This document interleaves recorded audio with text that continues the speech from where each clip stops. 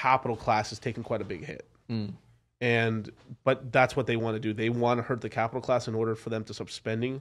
So then that pretty much trickles down into people losing jobs. So it's like it's like I forgot who said this quote, but like a small business outside of it going out of like outside of it, I'm butchering it, but like outside of them going out of business, when the economy gets bad, they just make less money. Right.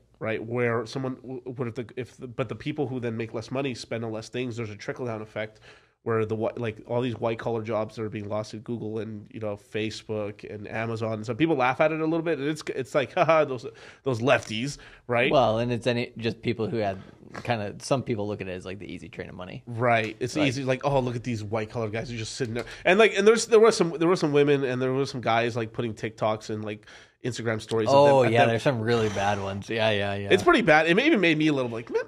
Like it was like these people of like living like the luxury, like I guess I woke up today after work.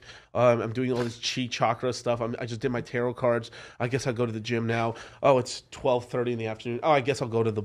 I guess I'll do a half hour work. A half hour work. Oh my God, it's pizza day at the office. And it's seriously, it is that bad. Actually, there is like tons of videos like that. All these people who had those videos got fired.